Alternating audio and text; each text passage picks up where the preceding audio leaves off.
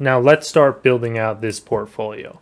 So I'm using a hypothetical portfolio combined of 4 different assets. So we're looking at the S&P 500 index. So you'd use an ETF that represents this. Then gold. So one ounce of gold you could think of, or however many ounces. And then Microsoft stock. And then a bond index from Vanguard. So this is just an intermediate length bond index from Vanguard. So we have stocks, we have commodity and gold, and we have a bond. And then, so this is the part of the whole efficient frontier modern portfolio theory that is based on kind of a bad assumption. So you need expected returns. You can get this from various places on the internet or from various financial services companies that provide these expected returns, right? So I just went with these values. So usually equities like stocks have higher returns. So Microsoft and S&P 500 gave 8.5% and 8%. Found that on the internet. And gold 5%, and the bond index 4.5%. Okay.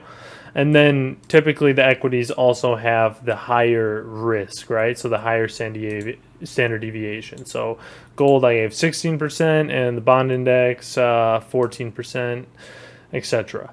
So then when we're going to make this portfolio, we need to make sure that we've specified a minimum and a maximum weight of each asset in the portfolio. So that's what I put here. I just said no asset can be below 15% minimum weight, and no asset can be above 35% maximum weight. Okay, here's where our current weights are for this portfolio. So in order to do this, we need to know how each asset correlates with each other asset. So we need to make a covariance matrix. In order to do this, we need the data analysis Toolpak. So you'd go to the data ribbon, data analysis, make sure that you have that. So you can go file, options, add-ins, and then Excel add-ins, go, and then just make sure you have both the analysis Toolpak selected and the solver Toolpak selected. Okay, so once you have both those there, you can do this. So we need the actual return data for each of these assets.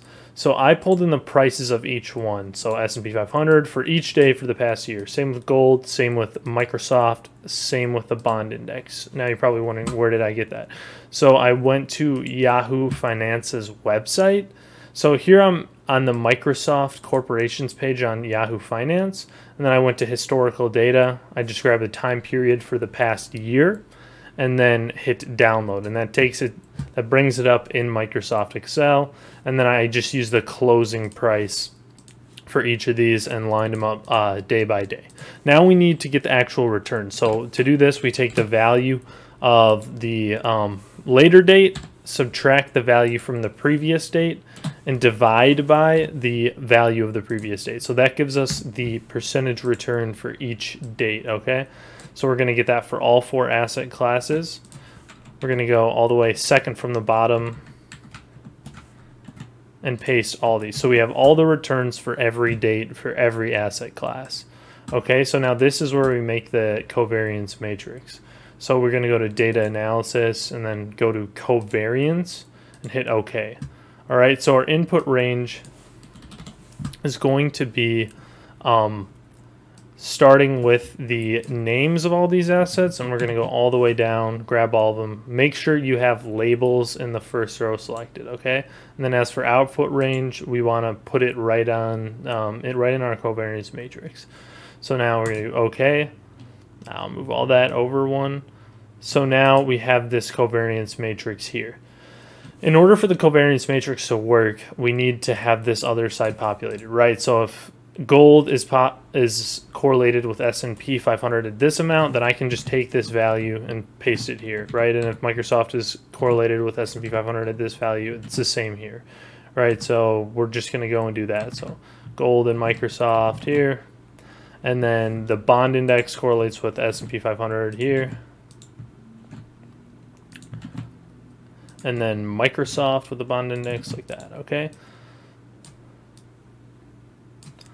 And let me just fix these borders because I do not like how that looks. There we go. Okay, so here we have our covariance matrix, right? And now we're going to we're going to have to look at the Sharpe ratio and find the standard deviation. So this is a formula that you're probably going to need to just write exactly as how I have it written, right? So the MMULT function multiplies matrices. So we're taking the weights and we're multiplying them with the covariance matrix. So now I'm going to hold Control-Shift-Enter to make this an array formula, right? And so the Sharpe ratio, and I'll put that up right here on the screen, is basically the return, the expected return of the portfolio minus the risk-free rate, which I had right here, divided by the standard deviation of the portfolio. So your optimal portfolio is a portfolio that maximizes the Sharpe ratio. And so what we're going to do here now is we're going to find the expected return. So I'm just taking each asset's expected return, multiplying it by the asset's weight, and we're doing that for all four. That gives us the total portfolio expected return. And then we're finding the standard deviation with this formula like I showed you before. And we want to just sum up all of our weights to make sure that the total weight is 100%, right? So this is going to be something that we put into the solver function. So now that we have all of these, then now what we're going to do is try to find the portfolio that maximizes the Sharpe ratio. So we're going to change the weights to make sure that the Sharpe ratio value here is maximized.